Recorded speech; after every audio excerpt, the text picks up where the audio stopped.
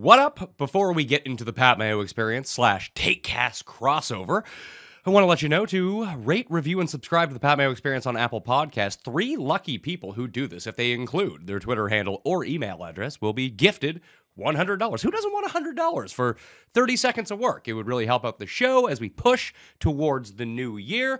And coming up on this one, it's a fun one with Davis. I mean, if you enjoy Davis and I talking about random stuff, you'll enjoy this episode. If you don't, you're going to fucking hate this episode. So either way, thanks for downloading and starting the show. I mean, that's all that really matters in terms of analytics. But I hope you do enjoy it. I will be back on Friday with Cam and Rob to do the best bets for the NFL. And then I'll have my injury breakdown on Saturday. So just wanted to give you some more filler content. If you're looking to fill some time on Thanksgiving, get away from the fam, or you got a long drive, we have, even with the spread pick show and the rankings debate show, there's still probably another 3.5 hours of Pat Mayo Experience content you can already go and check out. If not, have a safe holiday.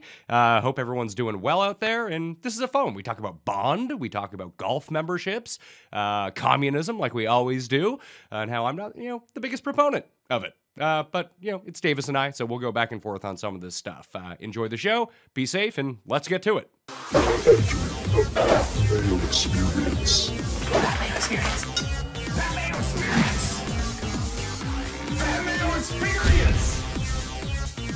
Experience. All right, everyone, welcoming in Pat Mayo to another CoronaCast. We're approaching two years of these shows where we kind of just shoot the shit, goes on the TakeCast feed, goes on the PME feed, and we don't have an agenda, and we kind of just it's a good brain dump, Pat. It's a good brain dump for all the things that we don't get to talk about on other shows. This really feels, I've been listening to the past few TakeCasts. Like when you talk too much about crypto, I don't really care. But when you have you had Holka on, you had Pat on, and you had Pete on a few weeks before that. Like I love those chats. I feel like outside of your Patrick Laird show, which I know did awesome, those have to be like the highest rated ones that you do, right?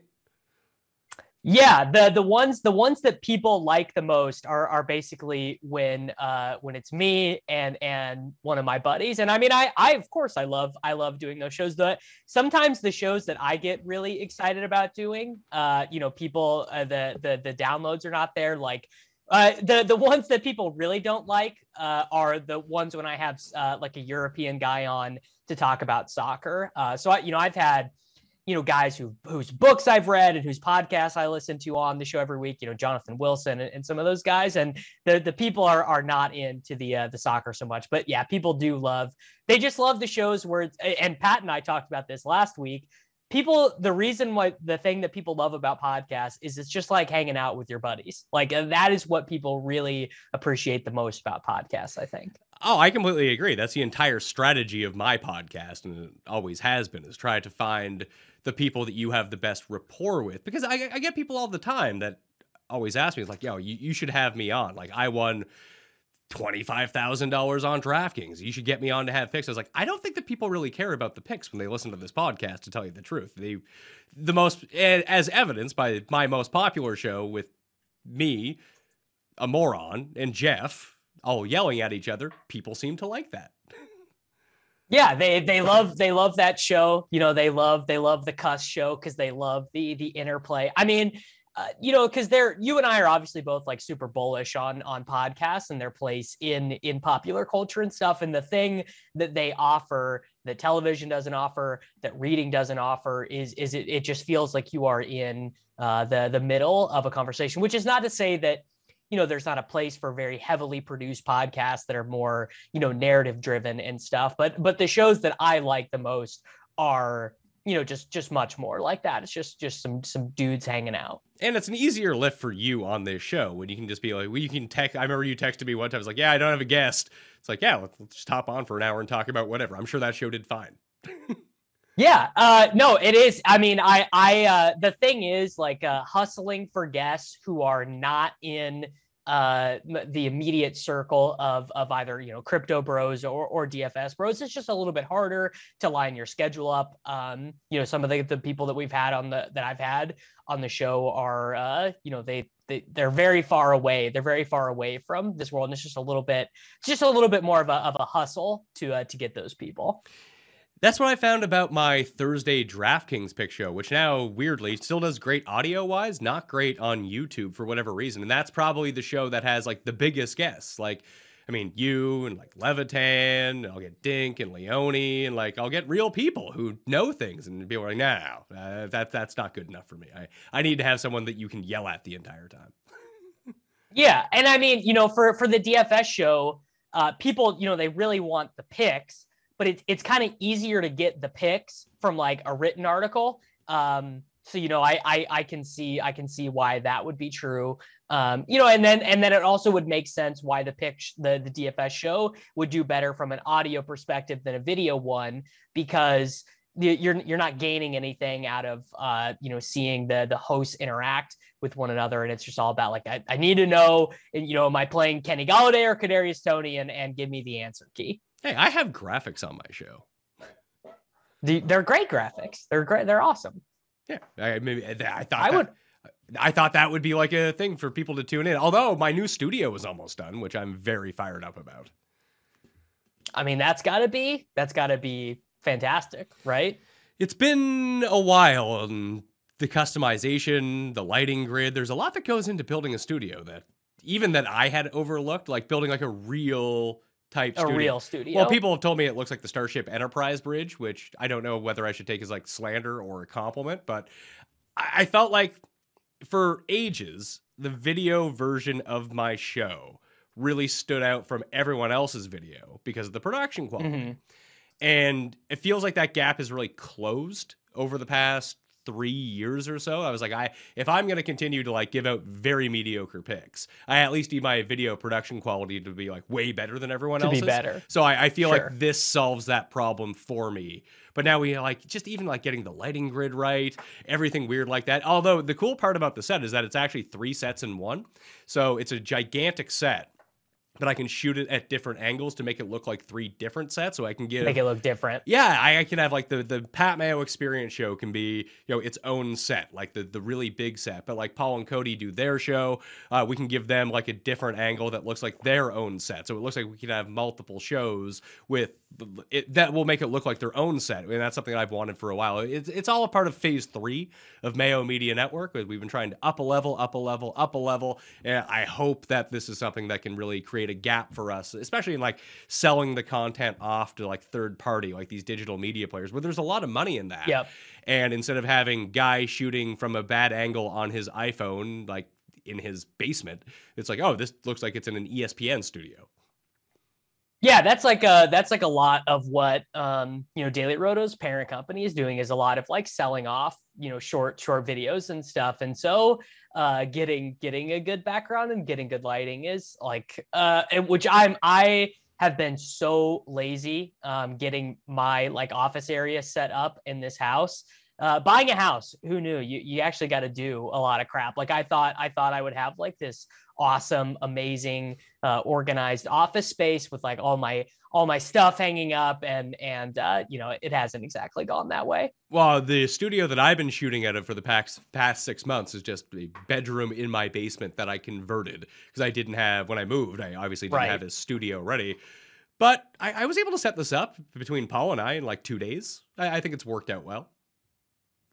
Yeah, I mean, it took me. So I transitioned from the screen printed background. Which what is your background, like physical items, or do you have like a screen behind you right now? It's all physical items. The reason to have physical items versus having the green screen is you can create depth in the shot, and that's really difficult to achieve in a really small room. So you need to position a lot of the items like more up in the frame versus stuff that's back in the frame, light both things a little bit differently, have a key light on yourself, and then you stand out from the background, but the stuff in between you and the very back also stand out. So it makes the shot look a little bit better if you can light it all properly. So I feel like I've achieved that in this room, but it sucked not having in-studio guests. Like that was such a big element to my show. And frankly, Jeff and I have gotten, like, at first it was kind of a disaster because Jeff like wasn't paying attention the entire time. Like there's always something lost in translation, unless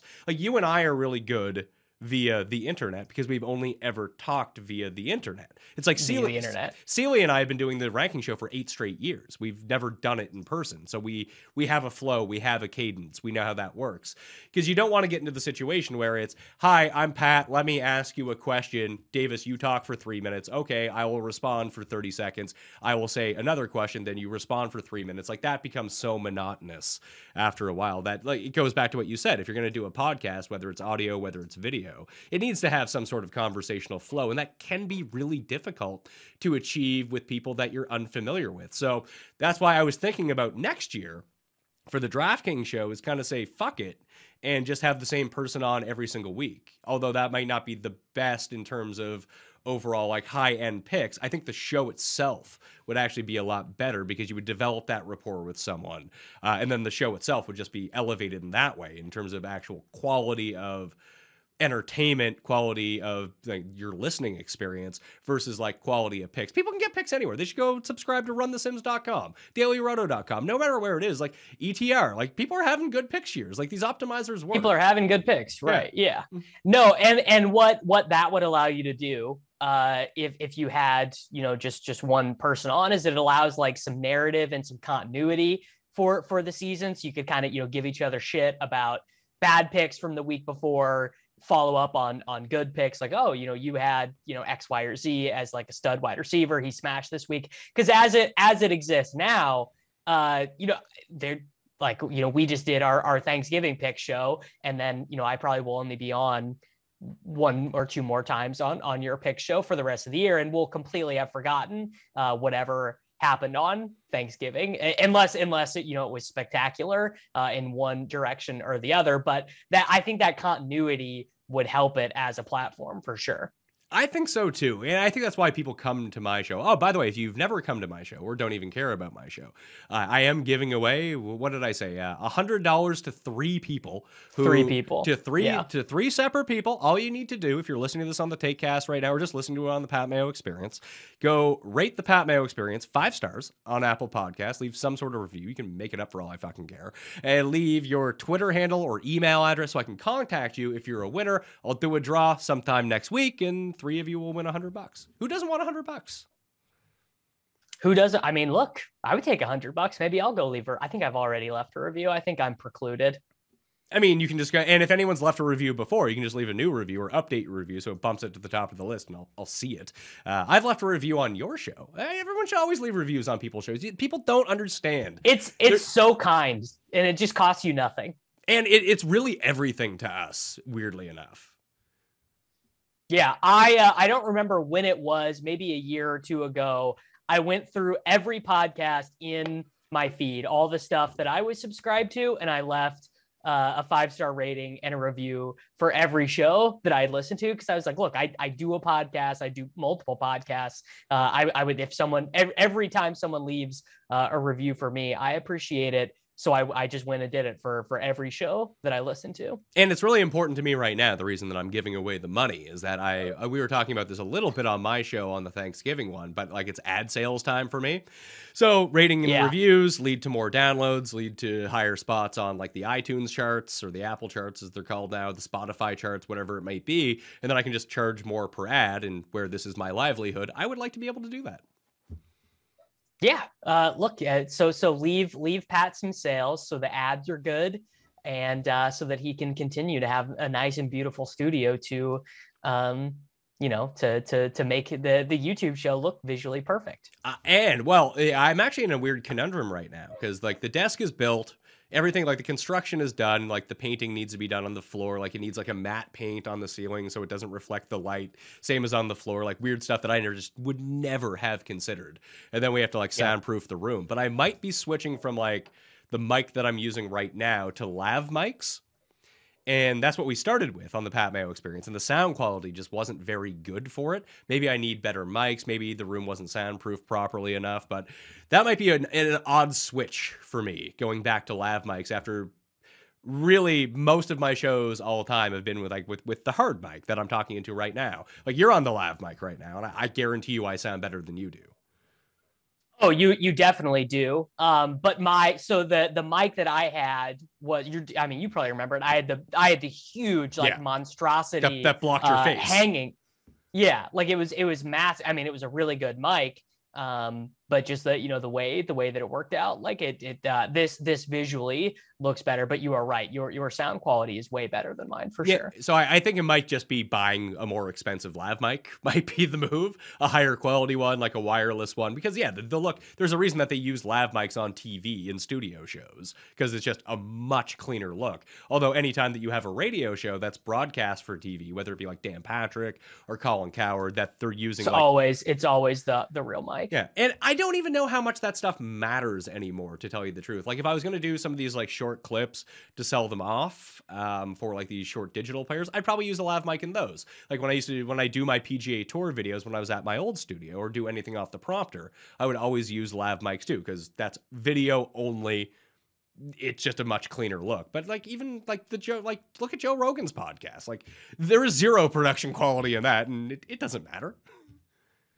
Yeah, because again, people just like that stuff matters on the fringes, and it matters for some of the things you do. But at like a true macro level, all that matters is, I mean, Joe Rogan gets amazing guests, and I've never listened to that show, but people enjoy it. They like the way that Joe Rogan interacts with his guests. So I'm guessing he is able to, does a good job, developing rapport or whatever with the guests.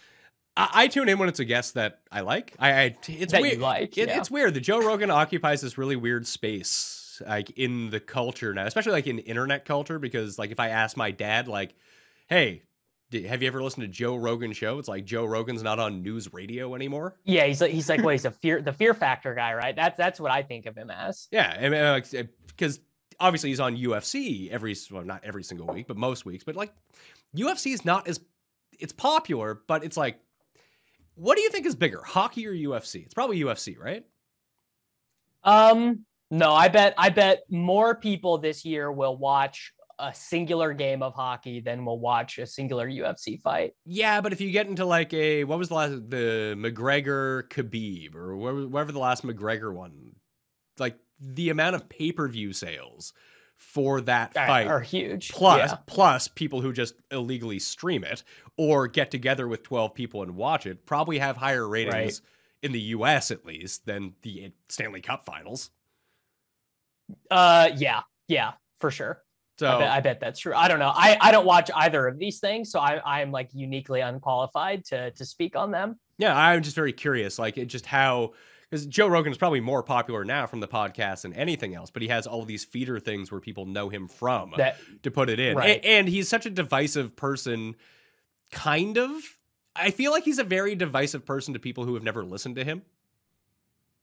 Yeah, because this is what every time I'm like, Joe Rogan is a meathead or whatever, what people say about him is that he has all these idiots on his show and then just like believes whatever they say. But like I believe, to be fair, he'll have some lib on, and then he'll have Ben Shapiro on, and treat them both with equal respect and open-mindedness or whatever, which I guess people are interested in. I don't know. It's definitely not for me.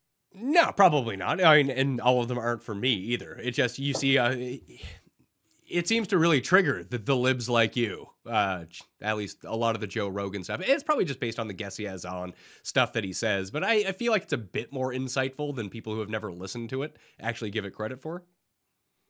I mean, I think that, to be fair, the thing that he seems to do well is, he at least attempts to like be open to new information and bring new sources of information on about it. Like I guess the guess he gets seems to indicate that he is at least intellectually curious. And I also am totally with him on the self-improvement. You should work out. You should not eat junk food.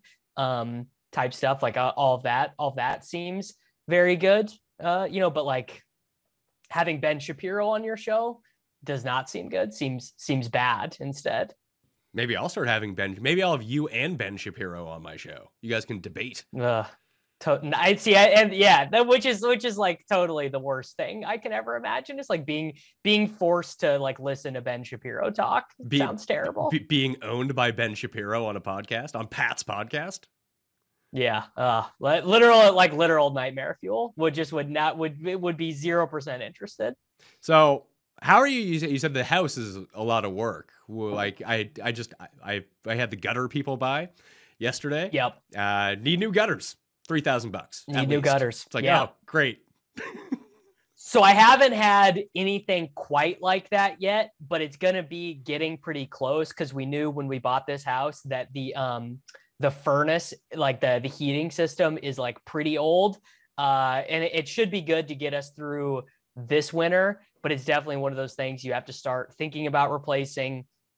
And then, I mean, the stuff just adds up so quickly, right? So like if you add that and like, oh, you know, what if something is wrong with the refrigerator? And it's just like, you know, all these things that when you are a renter for, you know, a decade are literally just not your problem. Like something goes wrong, you call the landlord, they send their guy out and it's done. And then it becomes, it becomes your problem, which is not fun. You don't want to, like, home ownership is cool because of the way it allows you to store the value of your wealth and because you basically get free money for it because you get it at 3%. But all the other stuff is not very fun. 3% is what your mortgage is? Good God.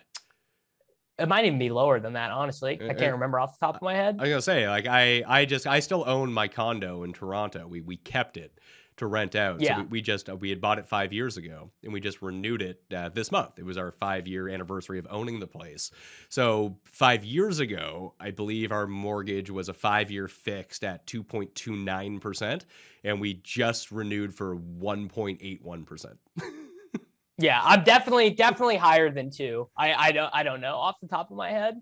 See, I figured you know things like this. But you're right though. Like the cost of borrowing this money at this point, and it's just created. It's the reason that I was able to keep the place. And I mean, I bought my house here. We kept the place there. I bought another place to build the studio in because I didn't want to rent anymore. I felt like if I'm gonna have to pay, I went and scouted around. It was gonna be like between $2,500 and $3,500 a month to like rent a space big enough to build a studio, that kind of thing. And I don't even know if that would have been all in or if that was just the space. It was like, or I can just buy like a cheaper style house with, right. Like if I had the money for the down payment, which I did because I bought it through the company.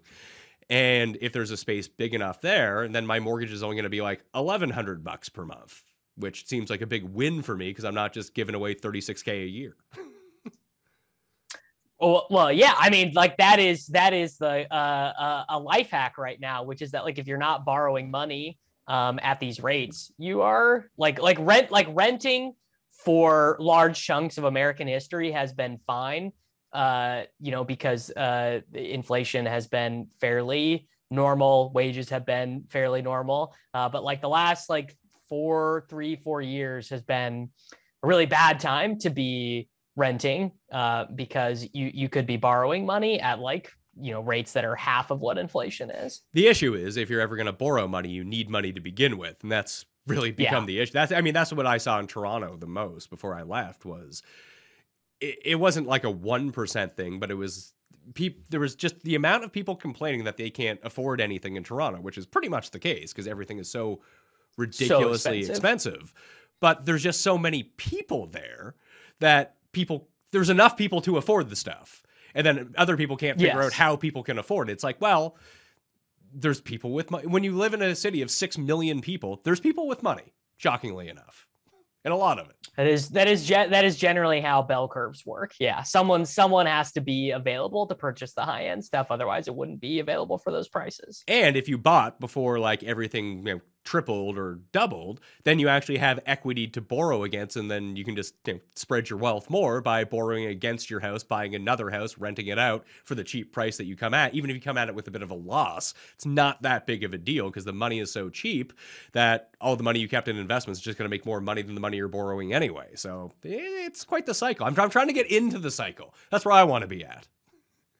Yeah, I mean, I am very clueless on that stuff. I mean, I can tell you how to borrow against your equities in a bunch of complicated Web3 ways, but I have My property ownership journey has been very narrow thus far. Well, I think when it comes to, at least from my experience, obviously I'm a singular person, so this isn't going to translate to everyone, but the stuff that I've chosen to invest in, especially like over the past 5 years, the first time I've ever really had money in my life, has been just stuff that I can figure out myself. It's the same reason like I'm not really into crypto. I don't really get it. I understand the upside. Like I feel like I understand it way more than like your average person, but compared to the people that I interact with on a daily basis, I know nothing about it.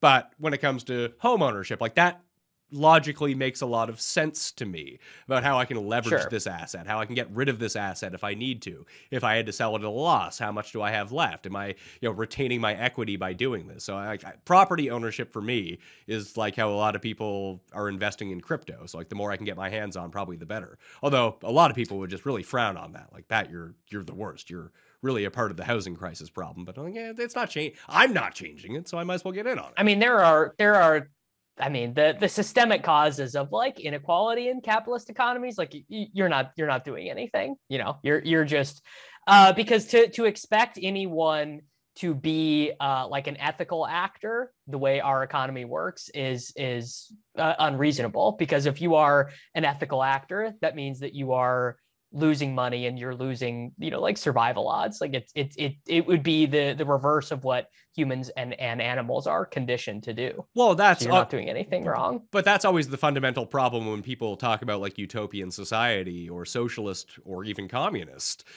type systems, that all of those systems are predicated on everyone being a good actor within the system. If not, what they're actually predicated on is they're actually predicated on the government taking that decision out of your hands and saying, you get what you get. But all that does is consolidate power amongst an even tinier group of people who control everything, and that power's just going to corrupt everyone. That's all that has happened throughout human history. So at least in the capitalist society, at least more people have access to the top tier.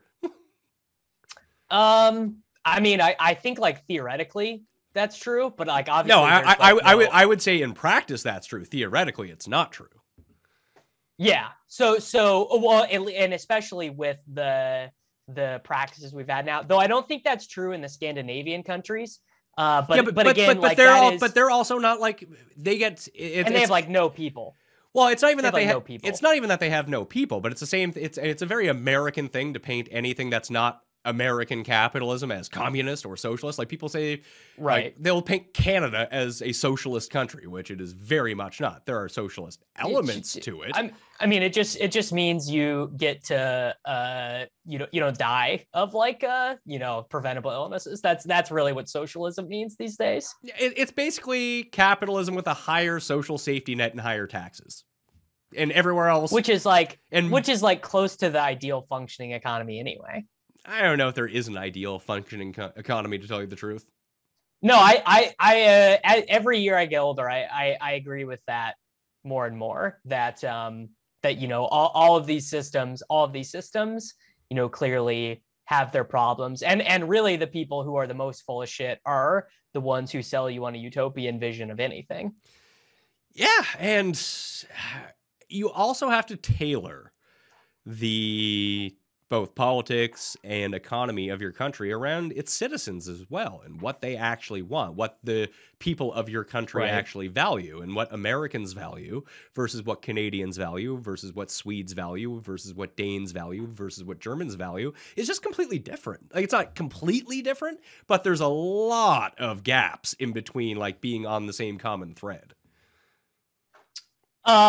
Yeah, and it's even more difficult the larger that a country is, like the United States, notably massive both in land mass and in population density, and the people in the south of the country and the people in the middle of the country and the people on the coast all have different values and beliefs, and so that create which is, from us talking, that's also true in Canada as well. Like basically there's like a Canada version of the Midwest versus the coastal elites too.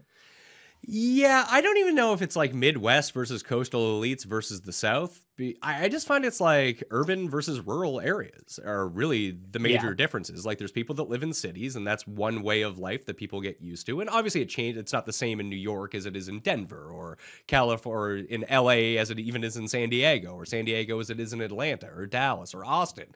But there's more commonalities between those people rather than people who live in towns of 1,500 people, 3,000 people. Just the values are different in those sorts of ways.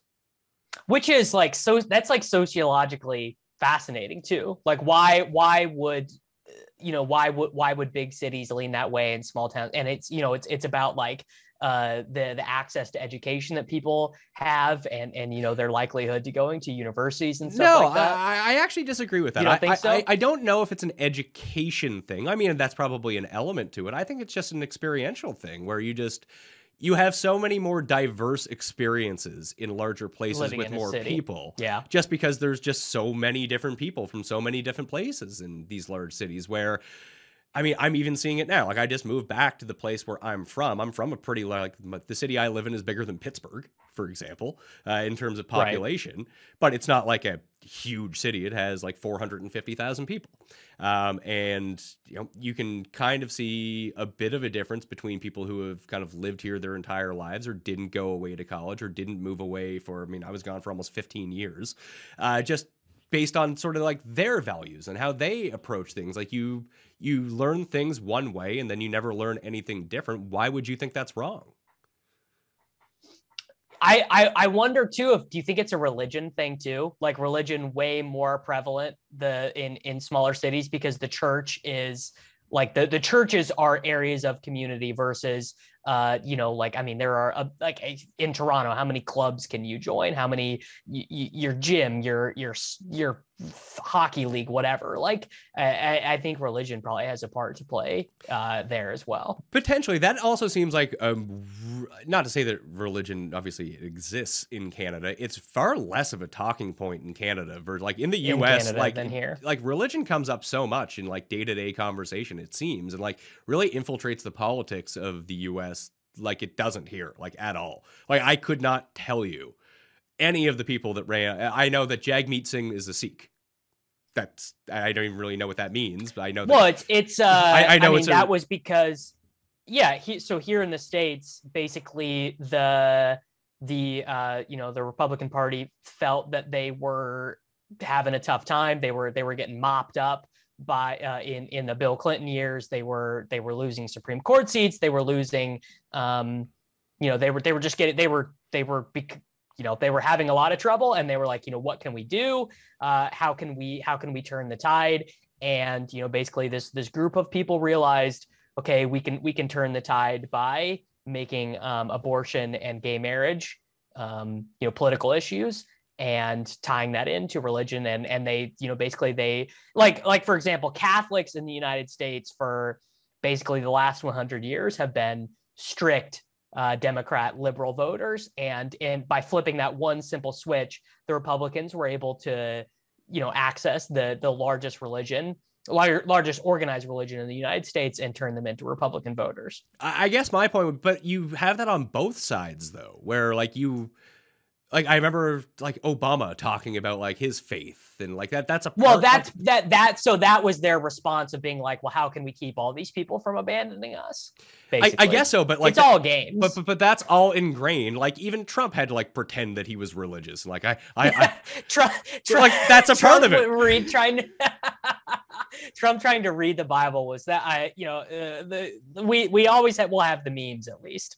But that's ingrained in the politics on both sides. Like Joe Biden has to be like, yeah, I'm this, and this. I haven't gone to church in this time, but now I need to go back and like appear like I go to church. Like this stuff about the candidates. I feel like here we don't know that about our. Like I could not tell you any sort of religion, whether they're atheists, whether they don't go non-practicing, whether they're super religious. Wouldn't have a clue. Don't know.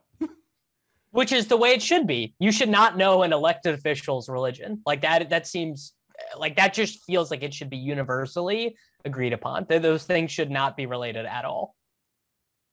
Again, that just seems like a very uniquely American thing, but religion just seems to be a bigger thing in the US than it is here. Like on the whole. Yeah, like, I don't have a sense. Is that true in Europe too? Like aren't European people just like very past religion being in the public like life? I don't really know. I can't really speak to that. I just don't know. I would guess, my guess would be yes, depending on where you are. Like I would think now it's probably big in Italy, right?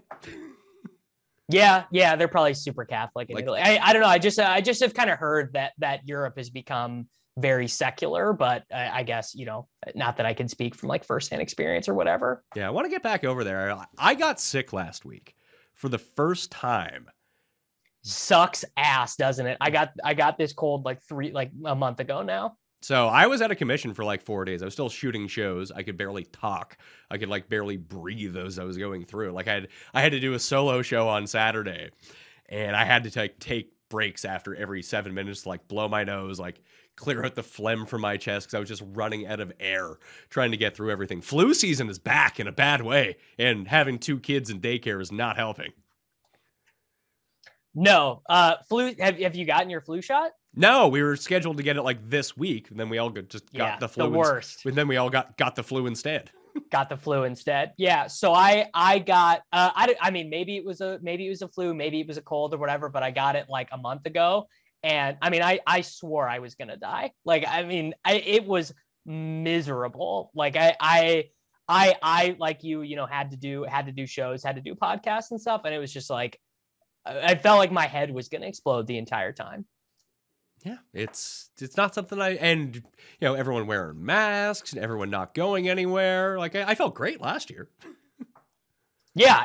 I mean, it was the first time I'd been sick in 2 years or whatever. But it was the first time in the history of me doing my show, so over the past 9 years, that I was so like I got sick once the first year that Paul and I started working with DraftKings, that I like couldn't do a waiver wire show, and I was so devastated. Because I pride myself on never missing a show. And like after this week, I was like, you know what? I think when the Super Bowl's over, I'm going to take like a 2-week vacation. I'm just going to do it. Screw it. Where are you going to go? I don't know. I was actually going to say I'm going to probably go somewhere in Europe. South of Spain, maybe. South of France. Yeah. I mean, you should go. You should get some sun. How's your golf game right now? Not great. Changed my swing this year. Like went and got lessons. I sponsored a golfer. Have you? Have you? I was gonna say like, how long has it been since you've gotten a lesson? Well, like as of like right now, it's probably been 3 months because I haven't played golf in 2 months. Yeah, I had my worst round, I think, since I like started like very seriously trying to like think about golf this weekend. I barely played. And I had a membership, like I bought a 6-month membership to a driving range, and it expired about 2 months ago. And so I basically have not hit, like I was like embarrassed at how bad I played this last weekend. It was tough. The last time I got out on the course was probably just towards the end of October, and it was so cold that day. It was probably Celsius wise, it was like 7 degrees, which isn't so bad. But there was like 35-mile-per-hour winds, and like I was shivering on the 11th hole. Like I could barely grip my club anymore. So I was wearing gloves. That didn't help. I tried wearing a jacket. That didn't help. Like, once you're cold, you're cold. Like you really need to prevent cold from happening to you, and then you won't get as cold. But if you let the cold in a little bit, you just remain cold. There's no getting warmer at that point. Right. It was one of those situations. So that was not a fun round. So we just called super cold golf, not fun. When you hit a bad iron shot and your hands are just stinging, just the worst. But I actually cussed myself and our other friend Tim. Actually got a membership for next year. The club that I've been trying, like we're on a wait list for the club that's like right next to my house, which is like super nice. And it's the only one like in downtown in the city, which makes it super convenient. Also makes it super difficult to get into. The wait list is now 6 years to get in because no one has given up their membership since COVID started. Yeah, it is insane how much the impact of COVID has had on golf. Like golf courses now, like all the golf courses I go to here are like expanding, redoing X, Y, or Z, putting in lakes, redoing the clubhouse because it was the best they've done in business Probably, I honestly probably ever. Like this is probably the best golf courses have ever done. I would think so. Like all the new people playing golf and all the older members don't want to give anything up. So we're on this wait list. So they actually, a course that I grew up was like the nicest course around. Like it was a designed course. It hosted the Women's Canadian Open. Like whenever the Skins game would come to like this area, that's where they would host everything. And then it just became like awful over the past 10 years. They stopped like doing maintenance on it and everything like that. And then it sold earlier this year, and they didn't completely renovate it, but they just started taking care of it again, and it became super nice again. And then at the end of the year, they're like, yeah, it was a private course, then it became like a semi-public course, and they went back to full private this year, and they were like, yeah, we're basically waiving all initiation fees if you want to join right now. It's like, let's do it. Let's just get in here for at least let's just get in until we get accepted at the other place. Let's get in here. It's a bit farther away, but it's gonna be. I've never had a full like exclusive private membership before. I'm kind of excited about it. And like, I actually golfed with a friend the last time I was out. That's the course that we played. And he's a like scratch golfer, was on the Canadian national team from Ontario. And like, he usually holds like 2 memberships up there because he needs like practice facilities at some places because he plays a ton. He gets a discount. Plays a ton. Yeah, well, he gets a discount on it, but because they want him playing out of their club so he can go represent them. And he asked me how much the membership was at this place. He's like, oh, I could have 8 of these memberships for what it costs for one of my Toronto memberships. Like golf is exactly. Golf is expensive here, but it's not expensive at the same time compared to anywhere else in the world. Comparatively. So that's nice that we get practice facilities. So I'm hoping next year I'm going to continue taking lessons over the winter at like a simulator with the guy that I sponsored this year for the Atlantic Canadian Tour. He won Atlantic Canadian Player of the Year. I made a good investment in that one. Good investment. Yeah. How about that? So he's going to continue giving me lessons. So I hopefully I can figure out driving the ball because I added probably. What do you want to get to? What's your handicap goal? I want to be breaking 80, 30% of the time. Yeah, you know what? 20% of the time next year. I'd like to just get to be a 10. I think if I could be a consistent 10 without like a huge deviation either way, that I would be happy. Yeah, I think being a 10 handicap is really probably the peak of where I'm going to be. But if I can just be around like 85, like break 90 every single time, be around like 84, 85. And then if I'm having an especially good round, I can shoot like 78 or something. That would be just amazing for me. I don't know if I have the skills to do that, but like this year, since the swing change and like going through a swing change halfway through the year, like the first 3 rounds that I played after it were a disaster. But I can now hit the ball like I hit it a lot cleaner and I hit it a lot farther, which is really encouraging. Like I bought new clubs, I bought a new driver. Like obviously that helps a little bit, but just getting rid of my massive left to right slice was huge in terms of like me getting more distance. But now I literally have no idea where it's going off the club. So in terms of driving the ball, so I can just drive the ball a little bit straighter, at least have an idea of where it's going. Like I probably lose on average 7 balls off the tee. Like that's not helping your score, having to re-tee. No, it's sometimes not. Twice. So I'm taking 5 off the tee. Like that's hurting my score. Well, I mean, yeah, like basically the simplest things you can do to make your score better are not lose any balls over the course of a round and turn 3 putts into 2 putts. Like, I mean, those are, which is, a big driver of luck. Okay. Last thing I wanted to ask you before we got out of here. Have you seen all or most of the James Bond movies? I've seen every James Bond movie. So I'm close. I have like 4 more Roger Moore ones left. You could probably skip those. Yeah. Moonraker, I've heard is really bad. What is your favorite one? Goldfinger. And what is your favorite and what do you think is best? I think that the answer to both is Goldfinger. Goldfinger is the one that I will sit down at any time and turn on and watch. Okay, so how bad of a take is it that I thus far my favorite one has been On Her Majesty's Secret Service? Oh, on Her Majesty's Secret Service is fine. It's all right. I wouldn't say it's like near the top, but it's potentially top 10. You're a big Lazenby guy? I don't know. Something about the way he played it, I thought the the mountain setting, and actually, the fact that he was Lazenby is much more of like a Daniel Craig style James Bond, like a real person who has feelings and gets scared and creates attachments and stuff. Which I don't want from Bond. I think it really depends on what you want from Bond. And I think it depends on the first Bond that you get introduced to. Like, to me, Connery, Sure. how Connery plays Bond is how I always envision Bond in my mind. And I like the Daniel Craig movies, but like that's they're like not even James Bond movies. Those are just like a separate thing onto themselves. But like in the new Bond movie, I was pumped to go see the new Bond movie. It was the first movie I saw in theaters in like 2 years.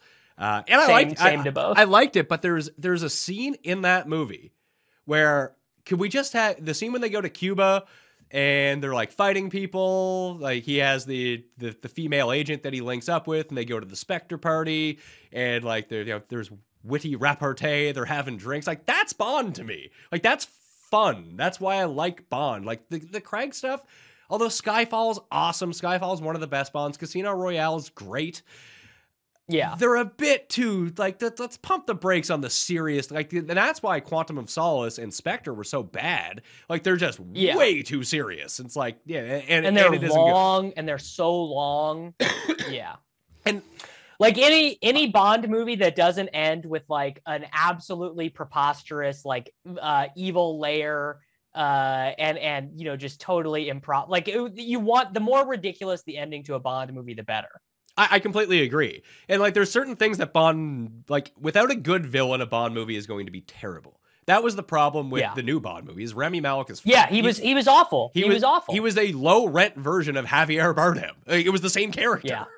It was the same character. They even went to a secluded island again. Yeah. So my other Bond hot take is that when I picture James Bond in my mind's eye, I picture Pierce Brosnan, and I think mostly because he was on the cover of GoldenEye, the video game. Cover of GoldenEye. Yeah. Bronson's all right. Bronson actually looks the most like, and maybe looks the most like Bond. Yeah, how I picture Bond in my mind as a look. It actually looked like he looks the most like how I envision James Bond. None of the movies were all that good with him.